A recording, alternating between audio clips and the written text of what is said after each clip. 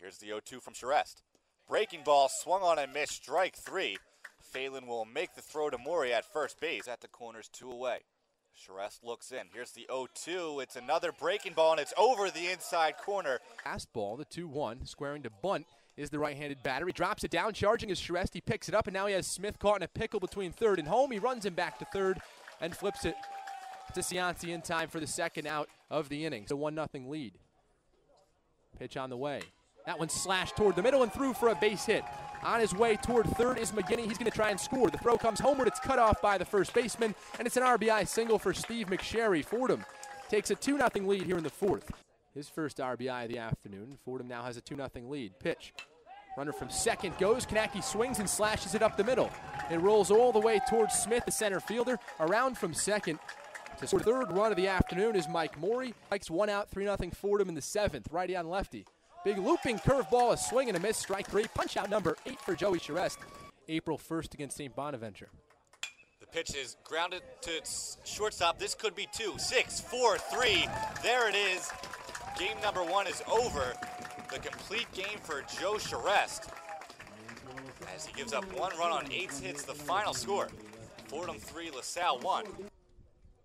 Showing bunt is Garcia, and he gets it down, and it's caught by Phelan behind the plate, and they rule it out. What a play by Ryan Phelan to hop off his feet. Anastasi comes at, the runner is off, pitches in the dirt. Nice pick by Phelan. Throw down to second base is high, but they say the tag is there on the helmet. Go ahead run on third, top of the 8th pitch. That one's pounded into the ground, charging is the shortstop McGinney. The runner's going to try and score, and Corin Blatt is thrown out at home plate. It's 1-1. Adel from the wind fires. That one's nubbed toward the shortstop, charging McGinney. Gloves on the run. He throws, and he gets his man. Final out of the 9th. Runner on first, 2 outs. Pitch. That one's ripped toward left. McSherry going back. It's going to be over his head. 1 hop, it's off the wall. Hitting second is Clem. He's headed for third. Are they going to wave him in? Yes, they will. It's cut off by McGinney. Here comes the throw to the plate. Phelan makes the catch. He tags him. Out at the plate is Clem. He dove toward the inside portion of the plate, toward the infield side of home plate, and he's thrown out. We're here with junior Jeremy Adel following the Rams doubleheader split with LaSalle on Saturday. Jeremy, you guys pick up another A-10 series win. A little bit disappointing with the extra inning loss there in the series finale, but talk about the day as a whole and getting another A-10 series win. Well, it's huge because it puts us right, in the top 6 for the playoff race, and that's what it's all about. And gets us 1 step closer to be able to play at the A-10 tournament that we're hosting. So, we have 3 big weekends left with Xavier, Rhode Island, and Richmond. And hopefully, we can take 2 out of 3 again against Xavier next weekend.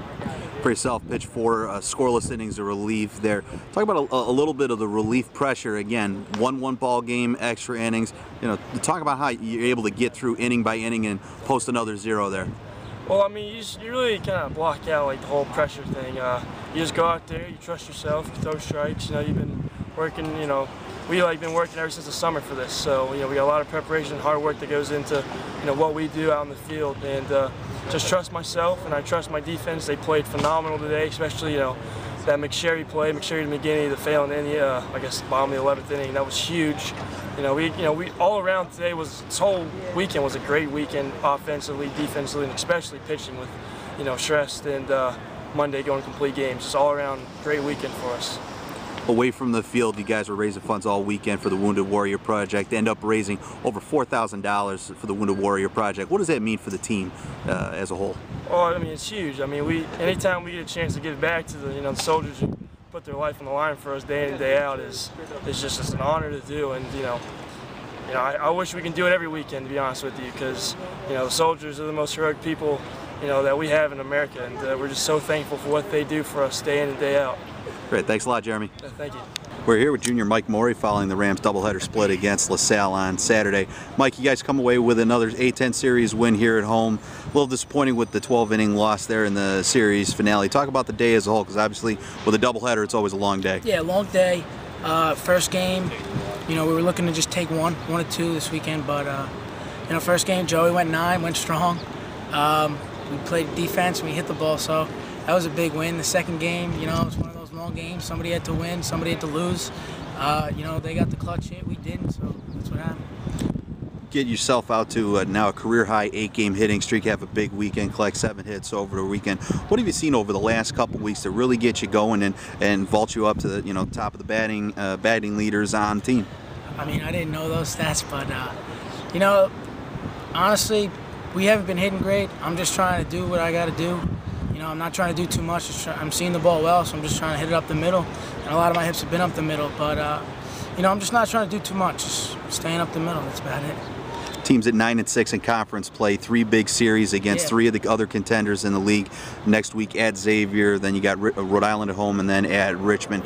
What does the team have to do to going into those 3 series, to come away that you guys are playing that last weekend in May? I think, we got the pitching. I think we got the pitching for it. We got to play good defense. Our defense is, so-so. But as of late, we've been playing good defense, so we got to hit, man. We can't have 10 hits in 13 innings and expect to win the game. We can't put up 3 runs and expect to win a game. We got to put up 5 to 7 runs. But coming the next 3 weekends, if we can get our guys to pitch well, I think we'll be in good shape. All right, thanks a lot, Mike. Congratulations. Thanks a lot.